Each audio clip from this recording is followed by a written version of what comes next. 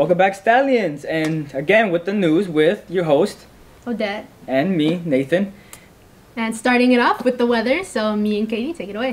Good afternoon, everyone. Welcome back to the weather. Starting off with Monday's weather, there was a high of 72 with a low of 46. Tuesday will be sunny with a high of 72 and a low of 47, and Wednesday would be sunny as well with a high of 74 and a low of 49. Katie? Thursday the highest will be at 80 and the lowest is going to be at 50. Friday the highest will be at 77 and the lowest will be at 49. Saturday the highest will be at 67 and the lowest will be at 47. Seems to me that the weather is getting warmer, right? Yeah. So stay clear of wearing thick sweaters and stay hydrated. That's it for us, Katie. Anything to add on? Anyways, back to the host. And with that, the hot weather's coming in, right? So make sure to stay clear of all the sun. Yeah, but for Valentine, I gotta stay warm and cozy because I'm gonna be with my Valentine, Luis Salas and Isaac Diaz. I love them, and Adrian Reynoso. Oh, sorry guys, I'm in love with them. People can dream. But besides that, on to sports. Hi guys, I'm Edwin. And I'm Marlene, back with sports news. The ARB boys soccer team have become league champs and are off to playoffs. We will give you more info about playoff games soon. Also, February 12th, it is the 57th Super Bowl, which is Chiefs against the Eagles. Don't miss out. Now back to the host.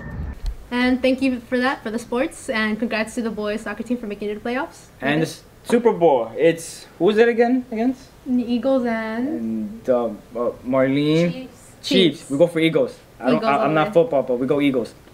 And now we're off to, is it student? Student interviews. Student. My name is Ibrahim Abedin and I'm back with student interviews, and today I'm here with the senior. Natalie Duran. When were you first introduced to drawing and animation? I was first introduced to it in the theaters, in the movies. My mom usually takes me to see movies back when I was a little kid. It could be either animated. Sometimes we went to see Disney movies like Big Hero 6 or the old ones like Princess and the Frog. And that's when I was first introduced to it. Sometimes it would be like in Telemundo, like in the normal TV channels where they stream free movies on Saturdays and Sundays. Alright. What is your favorite part of drawing or animation? My favorite part is creating the outline and an idea.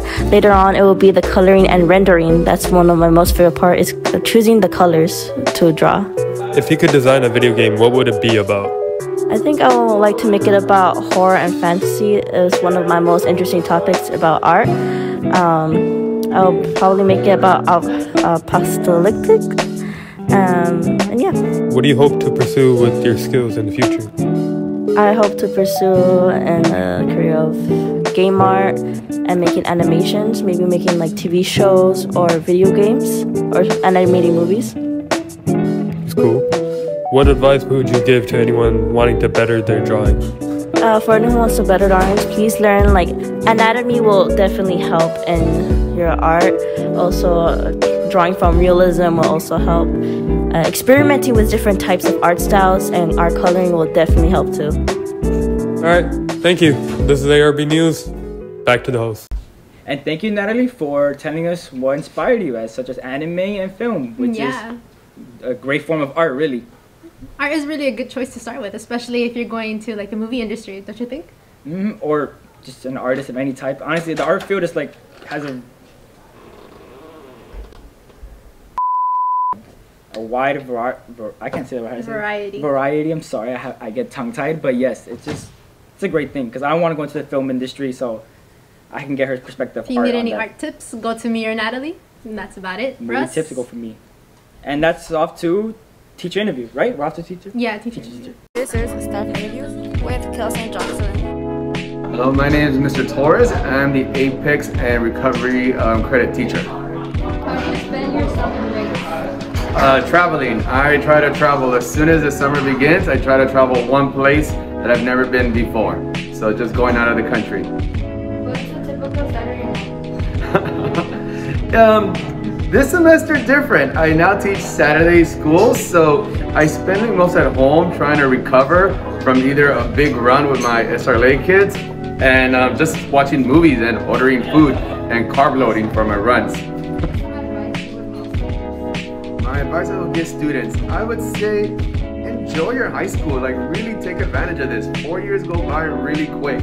Make the best of it, do your best, And know that this chapter is gonna go really quick, because after that is college and adulthood, and you're gonna reflect how fast it was growing up, and responsibilities get bigger and bigger as adults. So take advantage of being a student, because not every time in your life you're a student, especially a high school student. Back to the host.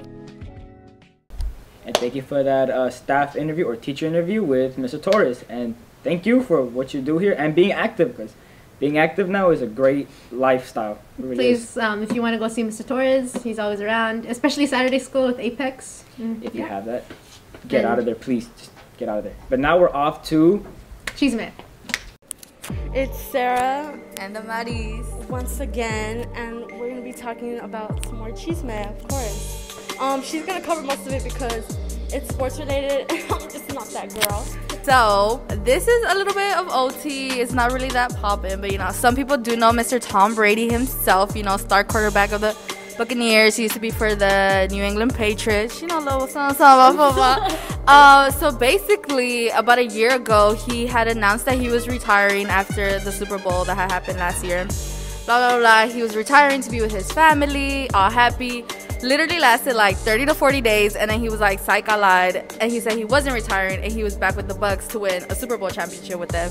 And everybody was like, that's crazy, he's the GOAT, blah, blah, blah, blah, blah. Another championship ring, he has like 6 or 7 already. Doing too much. So he plays a couple games, blah, blah, blah, and then the problems start happening. His wife, Giselle, a supermodel, she starts saying like it's either football or the family, because apparently he was being like way more interested in football. He was like not having time for his family, and she just thought it was enough. Like, he has a lot of rings now, he's old, he's like 42, I think, maybe older. Like, he needs to cut it, he needs to know when to quit. And she was trying to tell him that, and he was like, nah, shawty. So she told him that, and he chose football over his family. He continued to play all that, and then a couple weeks ago the Bucs lost, so they don't have a Super Bowl title anymore.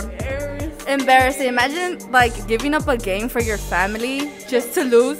No, giving your family up for the game. Right. So that's embarrassing. And then he announced finally that he was retiring. Let's see how long that'll last. I give it 20 days. No, I give it. Let me be a little gracious and give it 50 days. Get a hobby, sir. Please. Like, learn to like knit or something. Like, please, you can live a domestic life. Like, you do not even. If you want to play catch so bad, get a dog. Do it with your kids. Like, but anyways, he said he was retiring. He posted a whole video on Instagram. And this is where Miss Giselle did what had to be done. She commented under his post like, wishing you the best in this next stage of your life, period. We love a mature queen.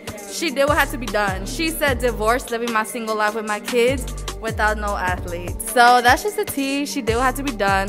Tom Brady gave up football for his family just to not win. So that's our new 40-year-old bachelor, I guess. If y'all want him, he's up for grabs. Yeah, because no one's fighting you, girl. Go ahead. Keep him. He's yours. Yeah, that was really embarrassing. I don't know this man. But I heard that's embarrassing. I'm sorry. But slay from his girl. Did what had to be done. Yeah. But that's all for the cheese man. So back to our hosts. Thank you for that, Chisme. Oh, and for Tom Brady, bro took a huge loss. Now going to Super Bowl and losing his entire family, basically. Sometimes retirement might be a better option. For real, but doesn't he have a new girlfriend or something? It's allegedly. He has a new girlfriend, apparently. At least something good came out of it. He still has all the money in the world. It doesn't really matter for him, but if I see him again in the next Super Bowl, oh God, the chances. Best of luck, I guess. Go Eagles this Definitely year, go right? Eagles. Right? And now we're off to fun facts. Right? Fun facts, right? Yes. Yeah. Welcome back, Stallions, to another segment of Random Facts. And for today's segment, we'll be bringing you a bunch of random facts. Did you know that the human heart creates enough pressure to squirt blood up to 30 feet away, and that if snakes are born with 2 heads, they often fight over the same food?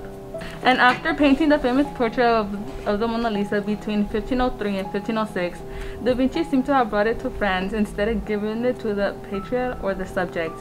The latter of whom is widely believed to be Lisa of Giocondo, the wife of Francis del Giocondo, a Florent.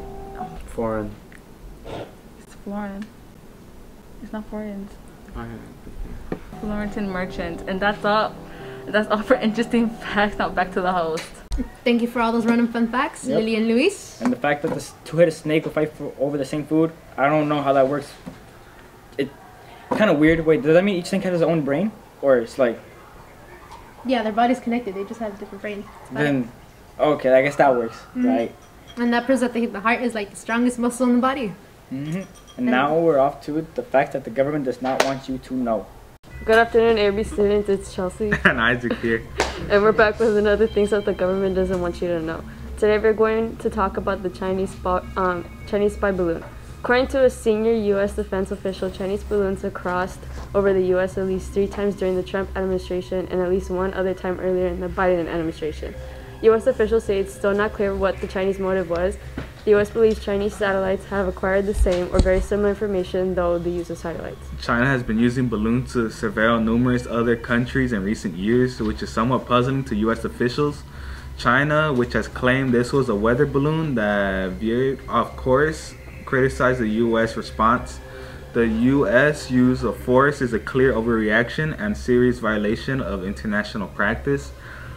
China's foreign ministry said in statement. So that's it for this week for you guys. Don't forget to be safe and to be aware. Back to you, Odette and Samantha. It's me.